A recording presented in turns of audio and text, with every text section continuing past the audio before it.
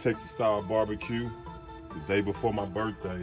We already getting ready. We prepping some chicken. I got some briskets on there. And I'm gonna show y'all.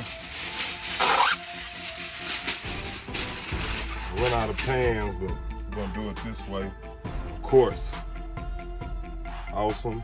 I bought this bottle right here, that way I can squeeze it up in there, make it look real nice.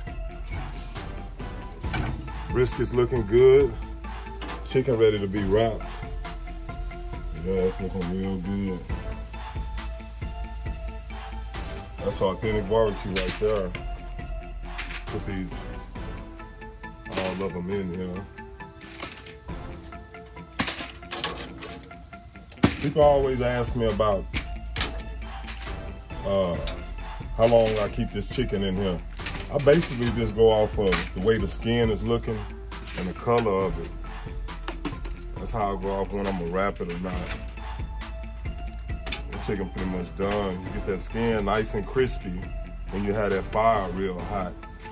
I'm rolling these briskets, so I was setting at about 300. And I set this chicken in the back.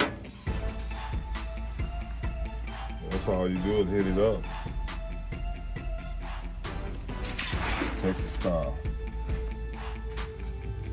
Awesome barbecue sauce in the bottle. That's awesome. Yeah, I'm telling you. You'll never forget this chicken. Never. Yes, I just use this. And I'll wrap all this up together. I'm leaving it up for about 45 minutes or so. I don't want it where it's falling off the bones. That chicken is dry out real quick if you're not cooked.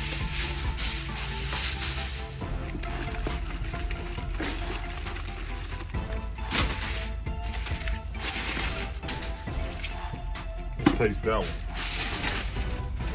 See what that one tastes like. Nice, right?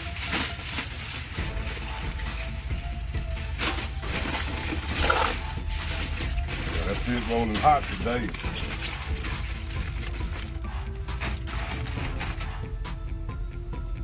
So I'll be back in about 45 minutes. If you hadn't ordered the awesome barbecue sauce, the website is available, and you could go on there and pick you up a bottle or a few bottles, you know what I'm saying? And that leg, they really didn't even need wrap, but I got my kids like them. I'm out.